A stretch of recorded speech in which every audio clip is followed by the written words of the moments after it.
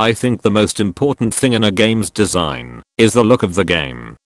The default look of a place might seem normal, but with adding lighting service effects, you'll see the difference. You can add them with clicking the plus icon near lighting service.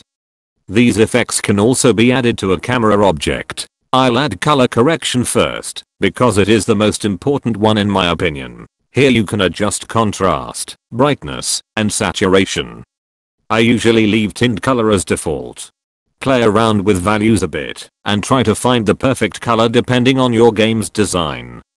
Keep in mind that these values will apply for every player in game, and color space you are using is sRGB, so if you want to have perfect color accuracy, you need to have a monitor with good sRGB coverage. After color correcting the game, it looks awesome now. Here's a quick comparison. Difference is clear. There are other effects too, such as depth of field. It blurs the parts of scene not in focus. You can see what these properties change. And we have the blur effect.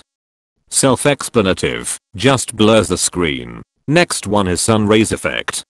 You can set the intensity and spread of sun rays. Next one is bloom effect.